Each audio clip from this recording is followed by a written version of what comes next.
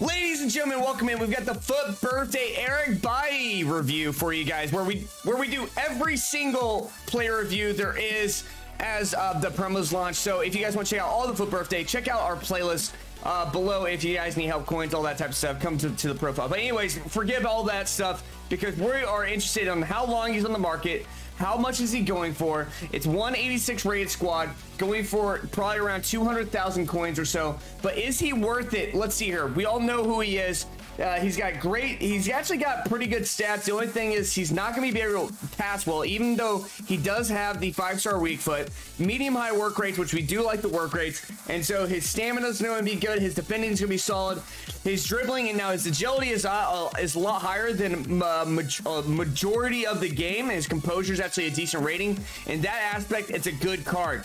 But his pace is just... a 79 pace is not bad. It's good. I consider this card a half meta. But is he worth it? Now, hear me out, guys. This is where it gets tricky. Is he worth it? I think it totally depends. I think it depends on where your skill level is. I think it depends on how long you've been playing this game and where your team's at. Because the thing about it is, if your skill level is in the super meta, you're in the pro-end market, I would not say this is for you.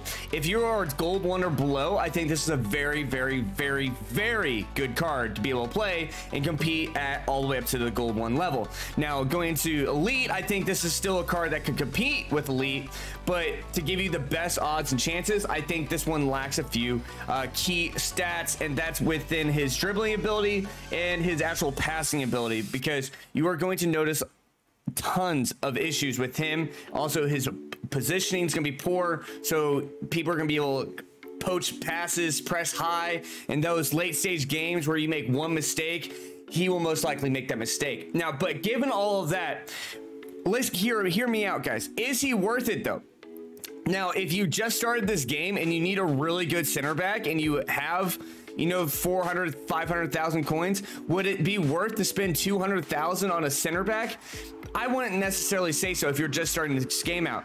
But if you've been playing this game, you have your like team of the year or your team of the month or player of the month, Bruno Fernandes. You've got some good links to Eric Bailley. You like playing with Rashford. You've got like a red 86 Rashford. You like those type of links. This could be your card. It's a very good card. It's a half meta. I think it's right there before you get to the meta, super meta market. It's a very good card, but there are some key issues with it that you're not going to notice. But when it comes to defense, he's going to be superb. The second he touches the ball, that's when his issues are. So the second you get the ball, push it away from him. But that's my review, guys. I hope you guys like this review. I hope you guys like this content.